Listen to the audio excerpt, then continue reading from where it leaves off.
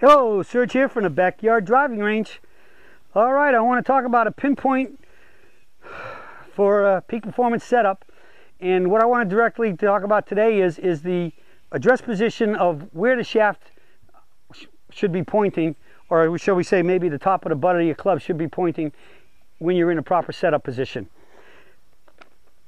This is important to understand because, again, we have a strong situation of the whole world's over there and we're on that side of the street, and as to where the left shaft should be, the shaft should be pointed.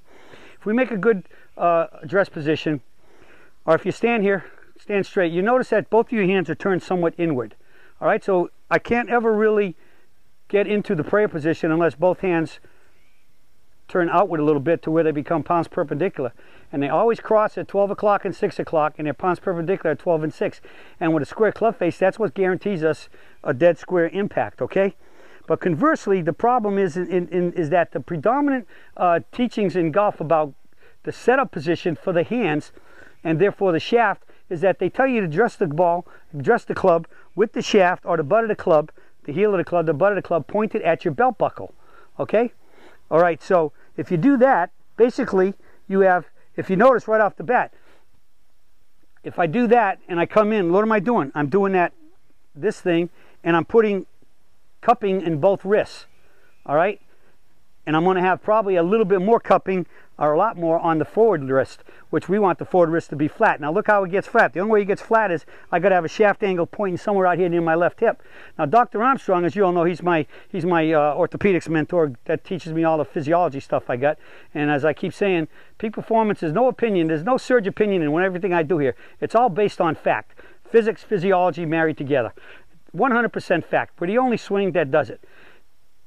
Because your hands rotate in like this, Dr. Armstrong, if he's going to teach somebody to grip, he has them stand like this. He'll come over, he'll drop the club right into their hands like that. Now look at the angle. Look at the angle of the shaft. The head is on this side of the hands. So from there you come up and you bring the club straight out in front of you. You take this hand over and put it on, and now you're going to have a little bit more cup in the bottom hand, the right hand for me, left hand for a lefty. You'll have a little bit of cup on that, but that forward arm, that forward wrist will be much more straight, what it's supposed to be, and you're going to have what? Technically, as far as the target goes, a forward shaft lean as compared to no shaft lean, okay? It's going to be neutral, all right? Now, what does this mean for us? You hear all the time today at impact, they want you to have your chest over the ball. They call it covering the ball. They want the shaft covering the ball. They want a lot of leading with the hands coming through, all right? Now, do we want the hands ahead? Do we want them neutral, or do we want them behind, all right? Most everybody today is being taught, and they're trying to keep it ahead. I call that lag, drag, hold, block. What they're doing is they're lagging, they're dragging, they're holding the club face square to open, coming through, and Mr. Hogan was the first guy to figure out that if the toe doesn't pass the heel, the ball's never going left. And like in the old days, the big problem, even with a vertical swing, was overhooking the ball, pulling and hooking.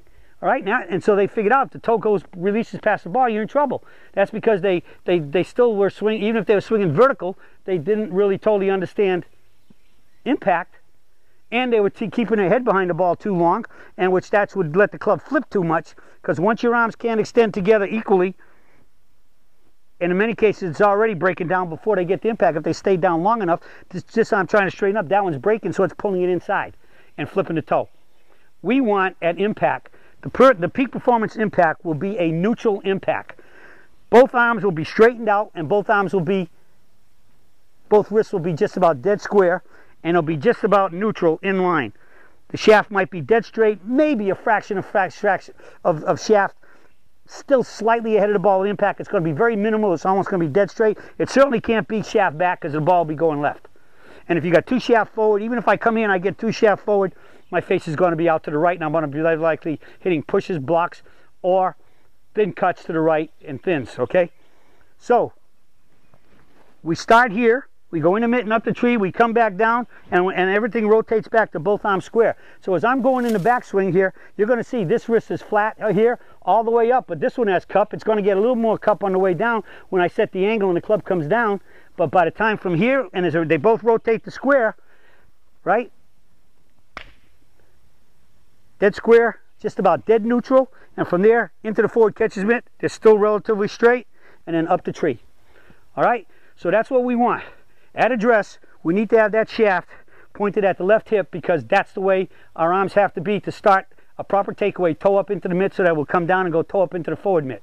Okay, and have that neutral impact at impact where both arms are relatively dead straight, just like you're standing there hitting baseball bats. With a baseball bat, you're hitting the ball.